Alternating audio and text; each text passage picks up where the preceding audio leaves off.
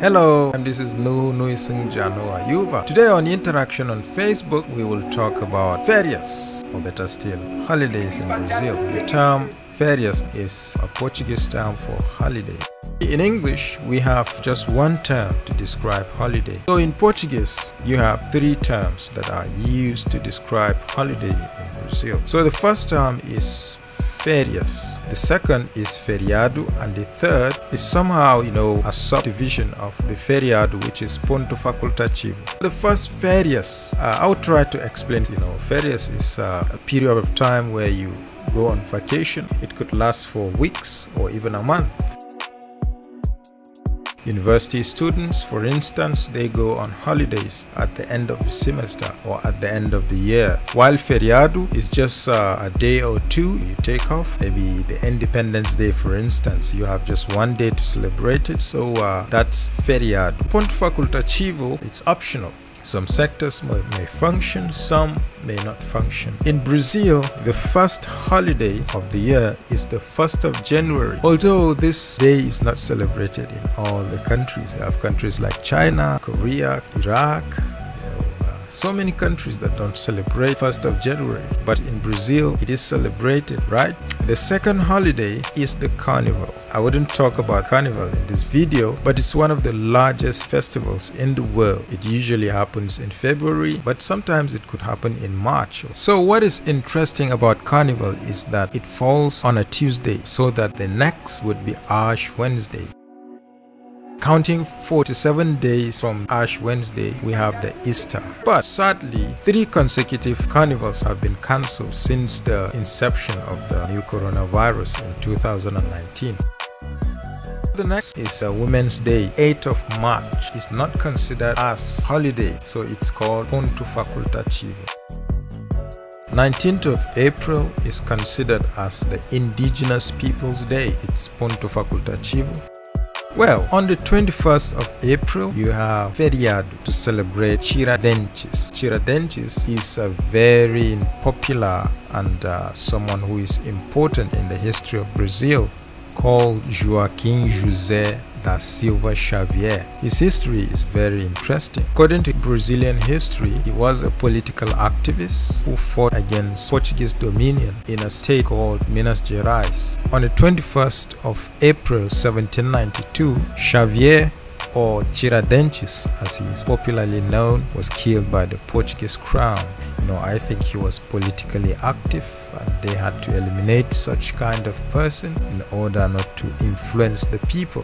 Therefore, 21st of April is considered as a national holiday in Brazil. The 22nd of April is Ponto Facultativo. It's in memory of the discovery of Brazil. The Portuguese first landed in Brazil in the 1500s. The 1st and the 8th of May, Workers' Day and Mother's Day, are celebrated respectively. On the 16th of June, you have Corpus Christi, which is celebrated by the Catholics. Brazil is predominantly Catholic. In most of the large cities, it's Ponto Facultativo. On the 24th of June, you have what we call Festas Juninas. It's a very large festival. It's also a Ponto Facultativo. It's a period that you have cultural dances, foods, typical games are played.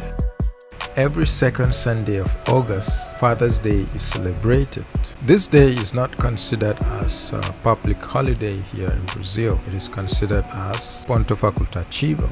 While in other places, Children's Day is celebrated in other dates. For instance, in Nigeria, it is celebrated on the 1st of October. In Brazil, Children's Day is celebrated on the 12th of October. It is not a national holiday. Well, on the same day, that's the 12th of October, Nossa Senhora Aparecida is also celebrated. Since it is a national holiday, you end up celebrating Children's Day and the Nossa Senhora Aparecida. According to history, in 1717 there were fishermen who were fishing in the southern part of the river of Paraíba. If you don't know, Paraíba is a state here in Brazil. So while they were fishing,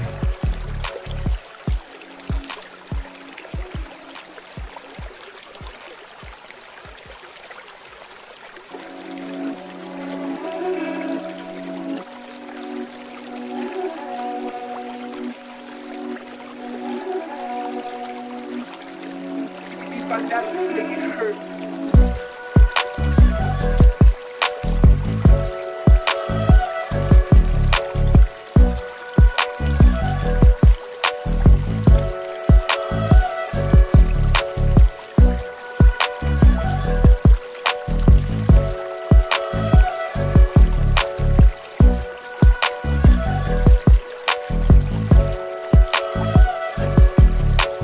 They started believing that it must have been miracle, and from that time they baptized the sculpture with Nossa Senhora Aparecida. When you translate that, that's Our Lady. Today you have the sculpture in the Catholic churches, and it's one of the major saints that you have here in Brazil. 15th of October, you have the Teachers' Day. Teachers are celebrated every 15th of October here in Brazil, although it's Ponto Facultativo.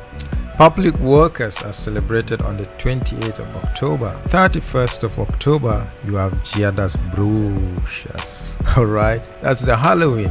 Halloween is also celebrated in Brazil.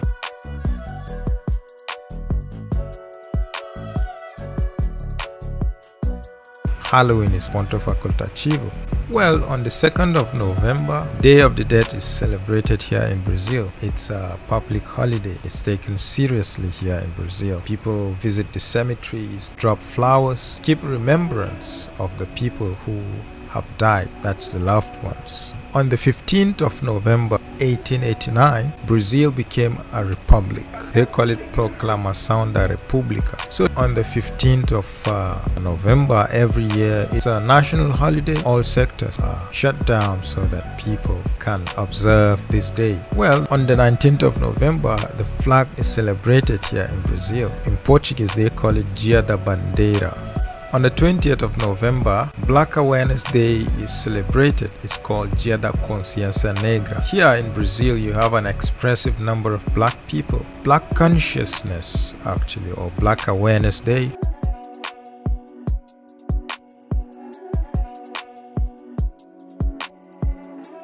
So the last but not the least is the Christmas. Here in Brazil, Christmas starts on the 24th, and I can really say that their Christmas is on the 24th. On the 25th, you have empty streets. It's really boring on the 25th. So you eat, you dance, and you do lots of things on the 24th. These 2 days are Feriado Nacional. That's their holidays, okay? So this is all I have for you for today. I hope you enjoyed the video. If you have questions, if you want to know more about one of these days, that I mentioned, you can put it in the commentary section and let's learn together. So see you next time.